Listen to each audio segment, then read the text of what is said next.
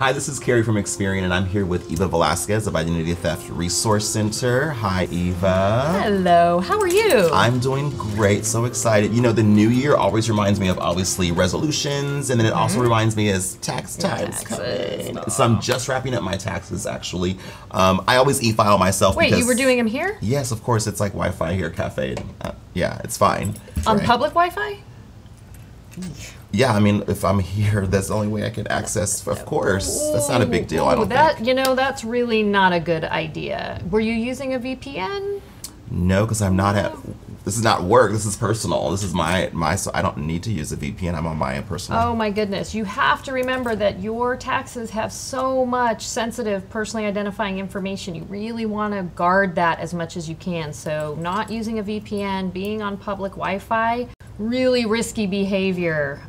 When you're filing your taxes yourself, you really want to make sure that you have a secure connection and that you are not letting that information just go out there into the interwebs without a lot of security behind it. That totally makes sense. You know, I feel like this time of the year I always get lots of like emails that say, use our service to e-file, do this way, and we're going to give you a, you know, free for your state return and this much for federal, or free everything. And so there's so many different places to do your taxes, I feel like. And for myself, I don't have this long, complicated, I don't have a complicated tax situation. It's very easy. So I usually just do it myself and anywhere. I feel like I can just do it on my mobile phone even.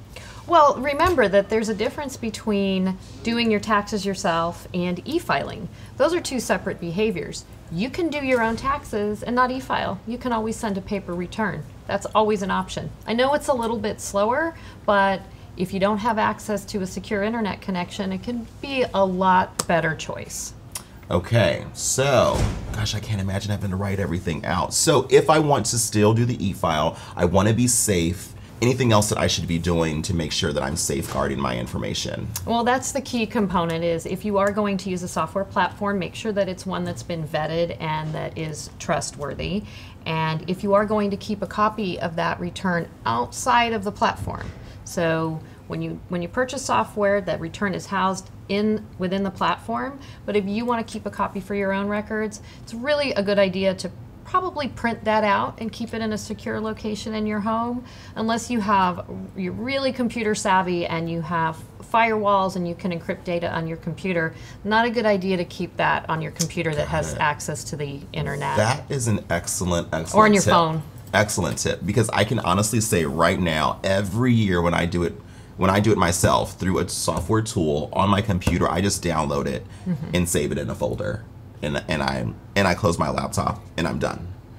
And I never thought to think maybe I should delete that file off, make sure it's totally gone, print it out, and just keep it somewhere else to be more safe. I wouldn't even think about my computer being compromised any time of the year, and my tax returns are all on there from the past, however many years that I've done it. It really keeps it easier. If you just print it out and put it in the secure location, you've definitely reduced your risk surface, because the only way someone could get their hands on that document would be to physically break into your home.